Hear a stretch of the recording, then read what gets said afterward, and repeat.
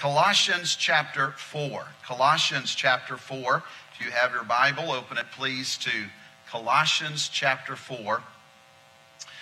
We continue the series of messages tonight entitled Life Lessons from Forgotten Characters. And we're looking at different Bible characters that normally we don't think very much about, and maybe we've even forgotten, and maybe at times we even struggle to pronounce their names. But tonight we are looking at Epaphras, and we're looking at the subject of prayer tonight. And so Colossians chapter 4, I'd like to begin reading in verse 12. I'll just read two verses, verses 12 and 13. Epaphras, who is one of you, a servant of Christ, saluteth you, always laboring fervently for you in prayers, that ye may stand perfect and complete in all the will of God. For I bear him record that he hath a great zeal for you, and them that are in Laodicea, and them in Hierapolis. Let me read verse 12 again. Epaphras, who is one of you, a servant of Christ, saluteth you, always laboring fervently for you in prayers, that ye may stand perfect and complete in all the will of God. You may find this to be interesting, but the city of Colossae is never mentioned in the book of Acts. You can read all 28 chapters of the book of Acts, and you'll not find the city of Colossae mentioned even one time. You may also find it to be interesting that Paul was not the one who started the church in Colossae. Sometimes we believe because he wrote the epistle to the Colossians that we just assume that he was the one who started the church in the city of Colossae, but he did not. As a matter of fact, he had never even visited the church in Colossae. He had heard of these believers, but he had never personally met them. Go back to chapter 1, Colossians chapter 1, look at verse 4. Since we heard of your faith in Christ Jesus. Notice he didn't say we've seen it, but he says we've heard of it. We've heard of your faith in Christ Jesus and of the love which ye have to all the saints. Look at chapter 2, verse 1. For I would that ye knew what great conflict I have for you, and for them at Laodicea, and for as many as have not seen my face in the flesh. Now here is an unknown church receiving an inspired letter from the Apostle Paul. So how did this church ever get started anyway? Well, most commentators believe that this church was literally the result of Paul's 3-year ministry in the city of Ephesus. Paul's ministry in Ephesus was so effective that the believers that were there in Ephesus began to spread the gospel in the regions around them. In Acts chapter 19 and verse 10, you find these words. And this continued by the space of 2 years, so that all they which dwelt in Asia heard the word of the Lord Jesus, both Jews and Greeks. Now notice that phrase there in Acts 19 verse 10. All they which dwelt in Asia. That would certainly include the cities of Colossae, Laodicea, and Hierapolis. During Paul's ministry there in Ephesus, at least 2 men from Colossae were brought to faith in Jesus Christ. Those 2 men were Epaphras and Philemon. Those 2 men got saved under the ministry of the Apostle Paul when he was in Ephesus. Apparently, Epaphras was one of the key founders of the church in Colossae. Look at chapter 1, verse 7. We'll be looking at a lot of different verses. Colossians 1, verse 7. As ye also learned of Epaphras, our dear fellow servant, who is for you a faithful minister of Christ. Epaphras and Philemon were 2 laymen who had a burden to share the gospel with their family and with their friends back in the city of Colossae. They had gotten saved in Ephesus. Paul was influential in sharing the gospel with them. And then now they had a burden to go back to their hometown of Colossae and share that same gospel that Paul had shared with them in Ephesus. Someone has well said, evangelism is one beggar sharing with another beggar where to find bread. I like that definition of evangelism.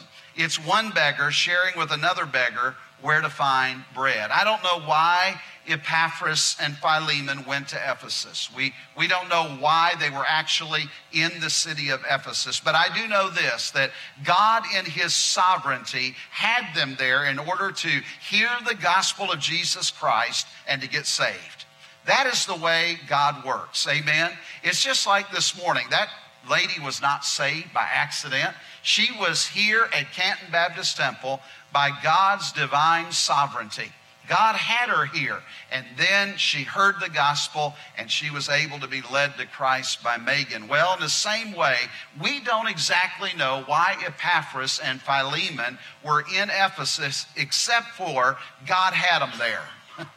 God had them there. In His sovereignty, He wanted them to be in Ephesus so that they would hear the gospel of Jesus Christ from the mouth of the Apostle Paul and have the opportunity to get saved. God then had them in Ephesus for another reason, and that divine purpose was to go back and to start a local church in their own hometown. Now, please notice that Epaphras was not only committed to evangelism, but he was also committed to discipleship. Go back to our text in Colossians 4 and look again at verse 12. Epaphras, who is one of you, a servant of Christ, saluteth you, always laboring fervently for you in prayers, that ye may stand perfect and complete in all the will of God. In chapter 1, verse 7, you find the word learned. And that word learned is related to the Greek word disciple. So Epaphras not only believed it was important to share the gospel with somebody and to lead them to Christ, but then he also believed that it was important to disciple them and to teach them the truth of God's word. Now let me camp out here just for a moment and talk about these two very important facets of the Great Commission. And that is evangelism and discipleship. In every local church, there needs to be a balance. There needs to be a balance between evangelism and discipleship. In a lot of churches today, there seems to be one extreme or the other. They're either totally all gung-ho about evangelism, or they're all gung-ho about discipleship. Some churches have a strong emphasis on evangelism and seeing people get saved, but then those people aren't being taught and they're not being fed the meat of God's word. Consequently, you have a church full of what I call spiritual babies. That is spiritually immature believers, because there's such an emphasis on seeing people get saved, and then there is a lack of discipleship of those new converts. And the result sometimes is that new converts are walking in the front door, and just in a matter of time, they disappear right out the back door. Then you have churches that have a strong emphasis on the teaching of God's word, but no one is ever challenged to get out and win people to Jesus. We've seen churches like that too across America. You attend their services and you never hear anything about the importance and the urgency of leading people to Christ. Consequently, nobody's getting saved in those churches. Oh, they're getting a lot of Bible knowledge, and they're growing in their knowledge of the things of the Lord, but nobody is getting saved. As someone has well said, the church is a hospital for sinners, not a museum for saints. And we don't want to be a museum here at Canton Baptist Temple, right? We want to be a hospital for sinners. We want to have that balance that I'm talking about. The Great Commission has that a command to go. We are to go and to win people to Jesus Christ. But it also has, as part of the Great Commission, the idea of teaching.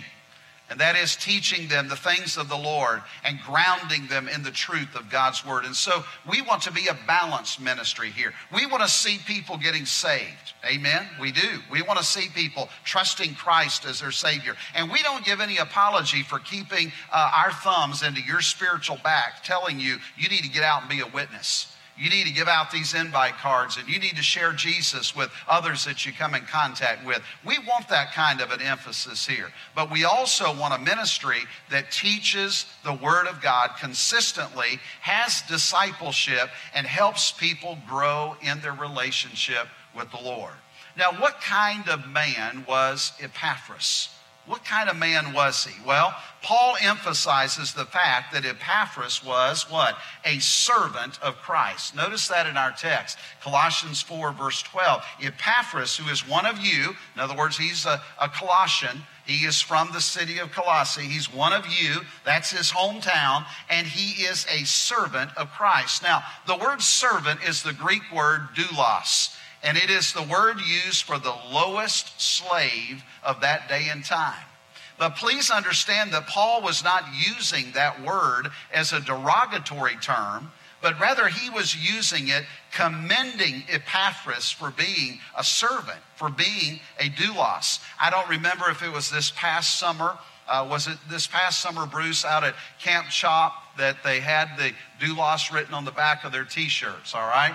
So the emphasis was to all of our camp staff, you ought to be a servant this summer. You ought to serve others. And so they had that Greek word doulos written on the back of their t-shirts, and you could see them walking around the camp. But here we see that it was not a derogatory term. Now, I'm sure in that culture, nobody wanted to be a doulos. You know, that was the lowest of the low. But whenever you're a believer in Jesus Christ and you want to serve the Lord with all of your heart, suddenly being a doulos is not a bad thing. You say, you know what? I want to be a doulos for Christ. I want to be a slave. I want to be a servant for Christ. Now, the word servant implies a couple of things to me. Number one, it implies that Epaphras was a humble man. He was a humble man. He must have understood clearly the principle that Christ taught his disciples in Mark chapter 10. Turn with me to Mark chapter 10, and I want you to read these verses because Epaphras must have clearly understood these teachings of Christ. Mark chapter 10, and let's begin reading in verse 42. But Jesus called them to him and saith unto them, Ye know that they which are accounted to rule over the Gentiles exercise lordship over them, and their great ones exercise authority upon them. But so shall it not be among you. But whosoever will be great among you shall be your what?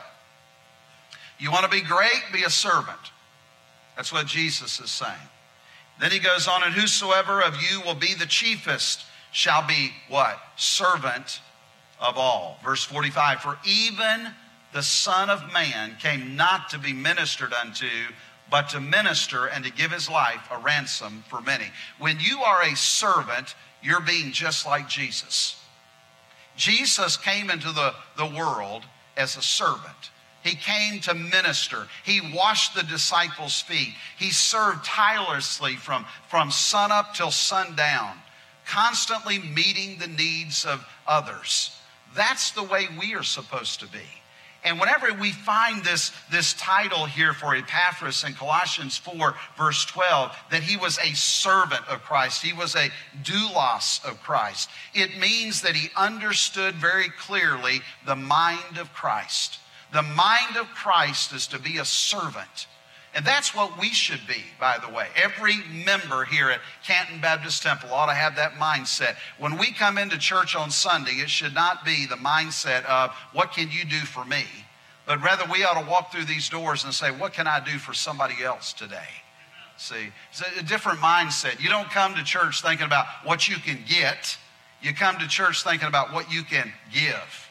See, there's two different mindsets. We need to have the mindset of Christ, the mindset that Epaphras embraced, and that was he wanted to be known, not to be a chief, not to be a lord, not to be a leader, but he wanted to be known to be a servant. A servant. Number two, Epaphras devoted his life to meeting the needs of others.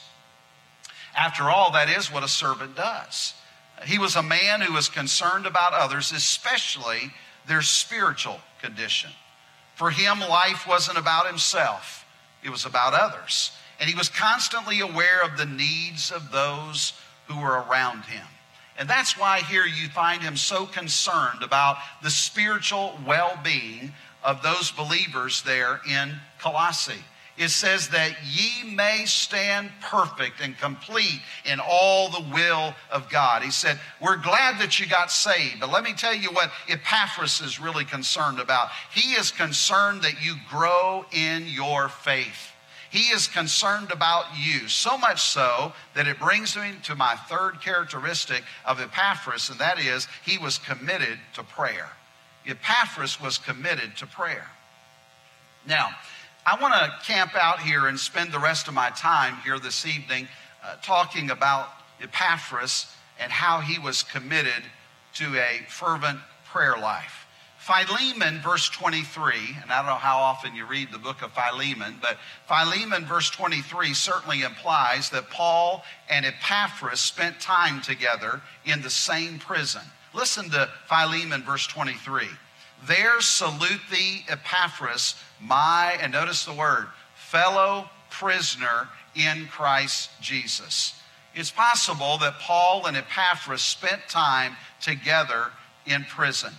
You cannot spend time with someone 24 hours a day, 7 days a week, and not see the outstanding characteristics of their life. If you want to get to know somebody better, just take a trip with them, right?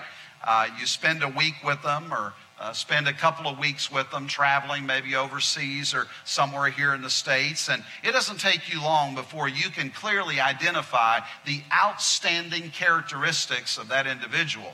Well, Paul had spent literally 24 hours a day, 7 days a week in a prison with Epaphras. And that's why he says here, he says, let me tell you one thing that I've noticed about Epaphras. He says, if there's one thing that I've noticed that he has an intense prayer life. And that's what we see in verse 12. He says, always laboring fervently for you in prayers. And he says, for I bear him record in verse 13. Now, what does Paul mean when he says, for I bear him record? He's saying, I have witnessed this man's prayer life firsthand. He's saying, I've seen it. I've seen it. It's not a hearsay. It's not, well, somebody told me that he has a strong prayer life, or I heard through the grapevine that he spends a lot of time in prayer. No, he says, for I, the Apostle Paul says, I bear record. In other words, I give witness to the fact. I have seen it firsthand. I've been in a jail cell with him, and I've seen him spend time in prayer for you. Now, notice several things about the prayer life of Epaphras. 3 things. If you don't write anything else down, write these 3 things down, and hopefully we can practice these characteristics of Epaphras' prayer life in our prayer life. Number 1, he prayed systematically. He prayed systematically. Notice there again in verse 12 the word always. Paul uses that word always because in his mind it seemed like every time he turned around, Epaphras was praying. In other words, Epaphras didn't just pray when he felt like it, but he was disciplined in his prayer life. Think about it, because if we waited till we felt like praying, we probably wouldn't pray much at all, right? I don't know if you remember when you were raising your children, but when mine were younger, I remember that my kids didn't feel like doing a lot of the things that I wanted them to do. Things like taking a bath. Take a bath. Or go brush your teeth. And 5 minutes later, hey, go brush your teeth. And 5 minutes later, hey, have you brushed your teeth yet? And going through that routine, and sometimes it was a matter of washing their hands. Make sure you wash your hands. And that was a priority to us, but sometimes it wasn't a priority to our kids. Why is that? Well, because they weren't disciplined yet in those areas of their life. And that's why we as parents, we try to teach our children to what? Get into the routine. to get into the routine of doing these things that are good for them. Well, Epaphras was in the routine. Maybe we could say the habit. He was in the habit of praying. And so his prayer life was systematic.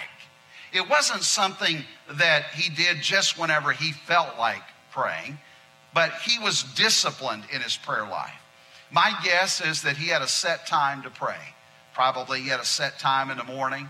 Maybe he had a set time right after lunch. Maybe he had a set time in late afternoon. And then maybe he had another set time later in the evening before he laid his head down for rest. I don't know. I don't know exactly what his routine was. But I do know this. Paul says this. Epaphras, who is one of you, a servant of Christ, saluteth you always, laboring fervently for you in prayers. Now, my guess is that Epaphras did not pray 24 hours a day. Right? Have you ever met anybody that prayed 24 hours a day? I have not. All right? All of us have different things that we are involved in, right? All throughout the day. But somehow or another, every time Paul seemed to turn his attention over to Epaphras, Epaphras was praying.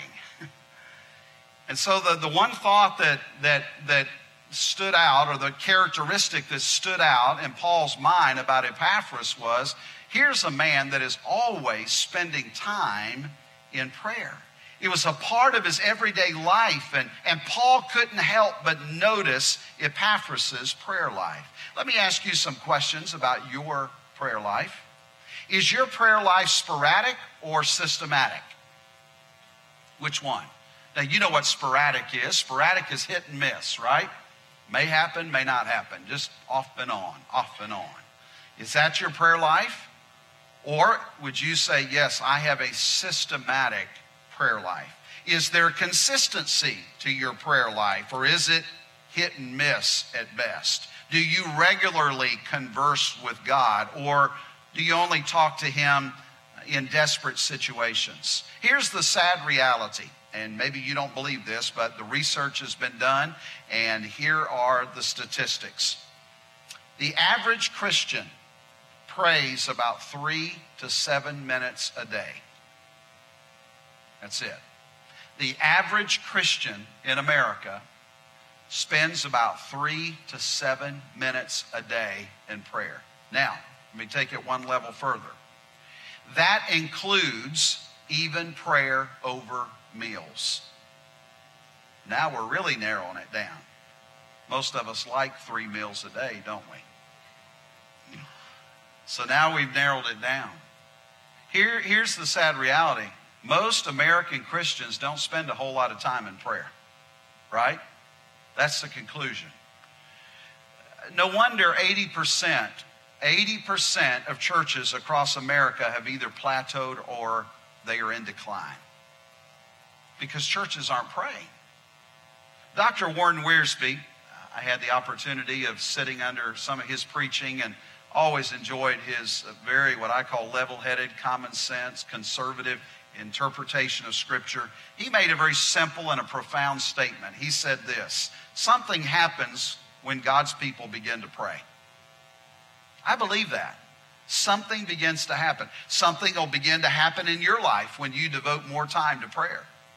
Something will begin to happen in the life of your family when you as a family begin to devote more time to prayer. Something will begin to happen in our churches when we as members begin to devote large amounts of time to prayer. Now that's what Dr. Warren Wiersbe said. So I came up with sort of the flip side, and that is nothing happens when God's people stop praying. You don't want to see God do anything in your life? Just quit praying. Quit talking to Him. Many of us have. Your prayer life is sporadic at best, maybe for some of you, and you touch base with God, but then you're off doing your own thing for a while. And then you touch base, say, hey, got to go. It's going to be quick. Now, you know what's on my heart, and we fly on to do whatever we're going to do for the day.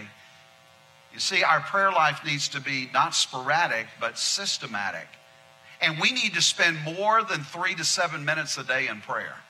I want to challenge you, if you're one of those that falls into that category, if you say, well, let me look back over my last week. How much time a day did I spend in prayer? I think you ought to commit yourself to pray more than 3 to 7 minutes a day. Spend time consistently with God in prayer. If I were to ask you, do you believe in the power of prayer? My guess is you would say yes, right? If I were to ask you the question, do you believe that it's important for a Christian to spend time in prayer? Again, I believe that you would say yes. So why don't we spend more time in prayer? Well, I believe when it comes to prayer, our problem is not a head problem, but a heart problem. We know there's power in prayer. We know that prayer is important. We know that we ought to be spending time in prayer. We know all that with our head, but it's a heart problem. And I say that because when we are passionately in love with someone, we want to spend time with them, right? You think about that. When you love your wife, you love your husband, you love your children.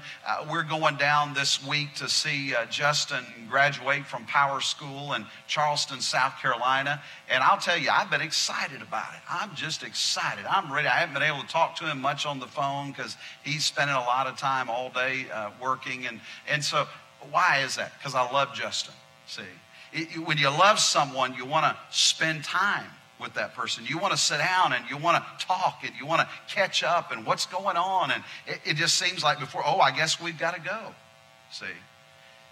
But we don't do that with God.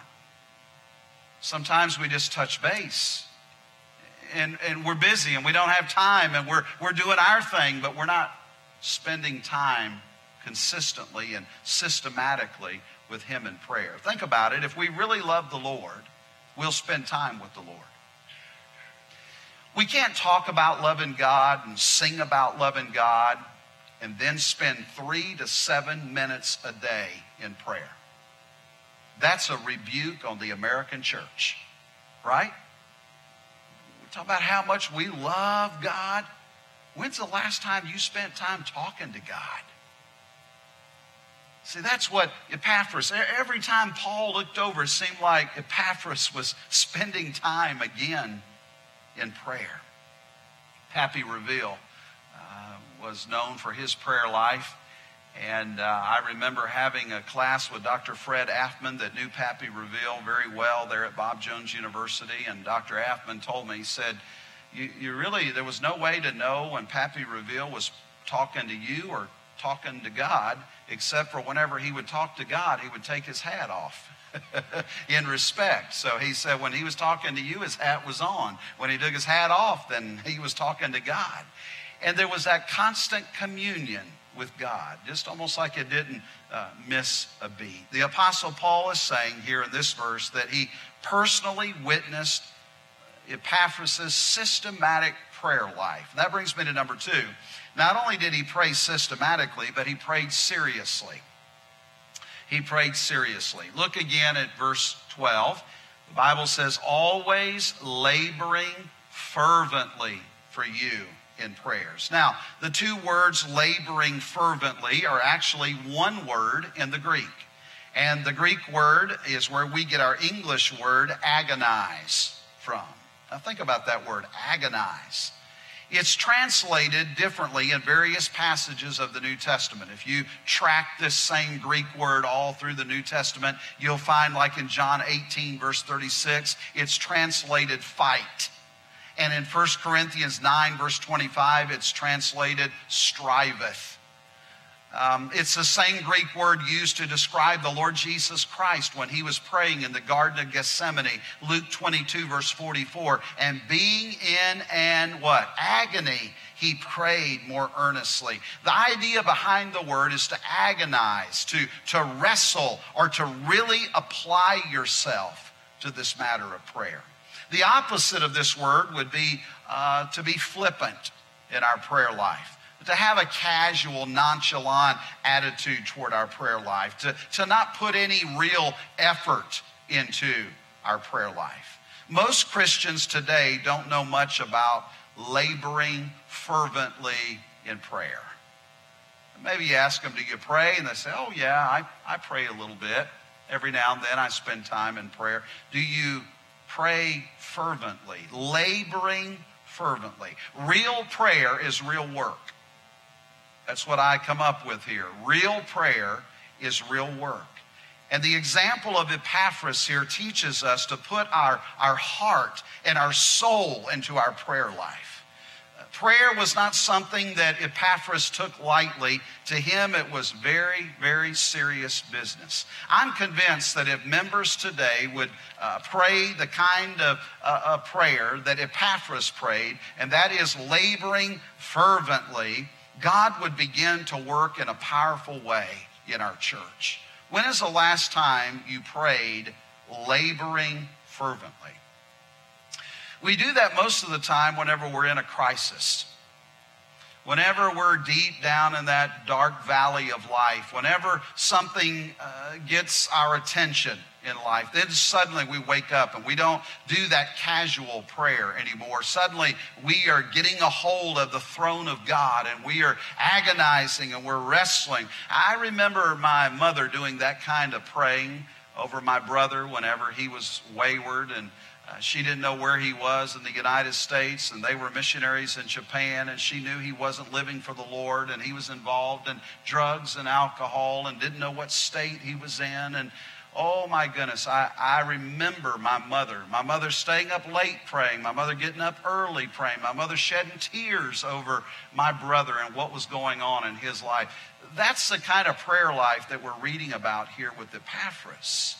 It wasn't some flippant, casual, quick little prayer and then run on and do the things that we have planned for the day. But rather, it seemed like Epaphras was always spending time in prayer, systematic prayer life. And then he took it very seriously. He was laboring fervently. And then number 3, I close with this, he prayed specifically. Not only systematically and also seriously, but also specifically. For Epaphras, prayer was not some sort of impersonal religious exercise, but rather it was a time to intercede on behalf of specific people that he knew. And that's why verse 12 says that ye. Now what's he praying about? What is he praying about? Look at verse 12. That ye may stand perfect and complete in all the will of God. So he was praying and he was mentioning certain people by name, praying for them specifically, asking that God would work in their life and that they would spiritually grow. Maybe he knew what they were struggling with. Maybe he knew their family members that needed to get saved. And who knows what all he knew about their lives, but he spent time praying specifically for each one of these believers there in Colossae. He didn't pray around the world for everybody in general and nobody in particular. Have you heard those kind of prayers? I used to laugh. My sister Pam, she's grown now, married, has 3 kids, but I remember when she was young, she would pray that way. I pray for all the missionaries around the world. I pray for all the lost people around the world to get saved. I pray for, and it was just big sweeping statements, praying for everybody around the world. That was not the way Epaphras prayed. Epaphras prayed specifically. By the way, that's one of the reasons these missionary prayer letters are so important. Because we don't want to just say, well, Lord, you know them, and I just pray for all 170 missionaries. We're supposed to read the prayer letters, pray for them by name, praying for what they're asking us to pray about, rejoicing with the victories and the blessings that they're experiencing.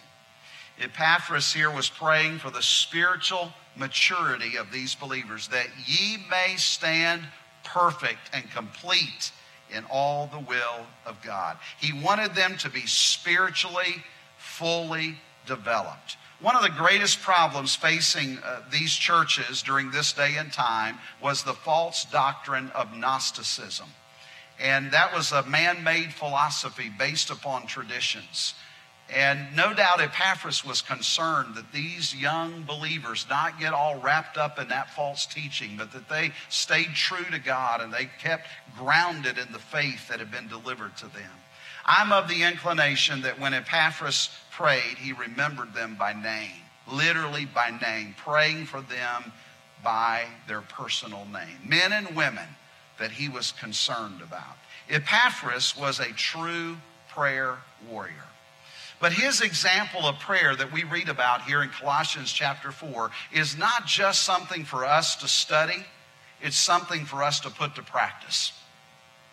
I don't want you to leave here tonight saying, wow, I learned a lot about Epaphras.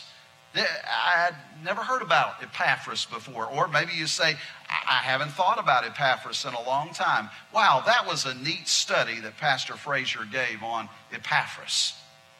If that's what you walk away with tonight, then I have failed miserably. What I want you to do is walk out these doors saying, what a great example of a prayer warrior.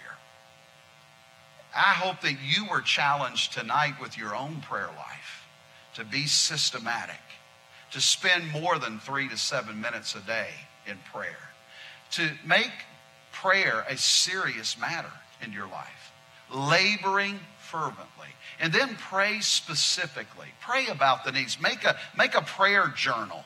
Spend time praying over all those needs in your prayer journal, mentioning people by name. If you know the challenges that they're going through, if you know the issues that they're dealing with, or if you know the spiritual condition of their life, you can pray for that specifically.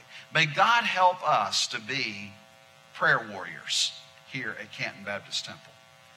And I believe that if we will devote more time to prayer and we truly learn how to pray, God's going to do some amazing things, not only in our lives personally, but also in our families and in the life of our church.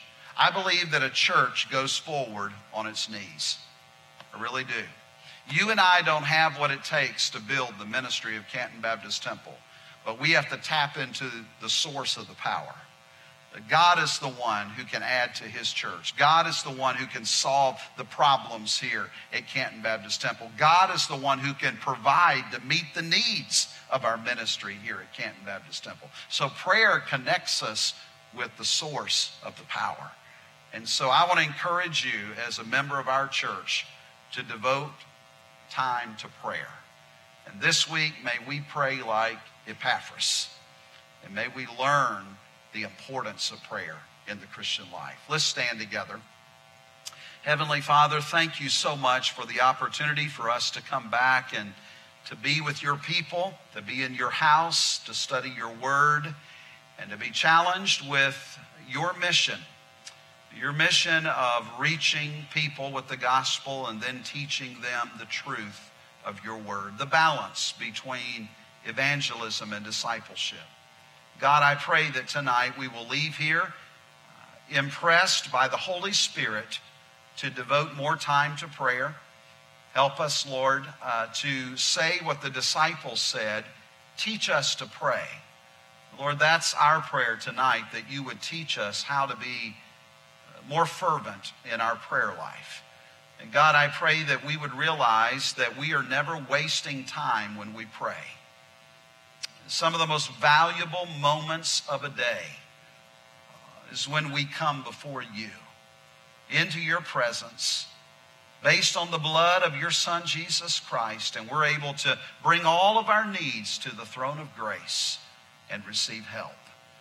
God, I pray that throughout this upcoming week, that you would challenge us with our prayer life. May we remember Colossians 4, verse 12 and 13, and the example that we have with Epaphras. And may his example be put to practice in our lives this week. In Jesus' name we pray. Amen.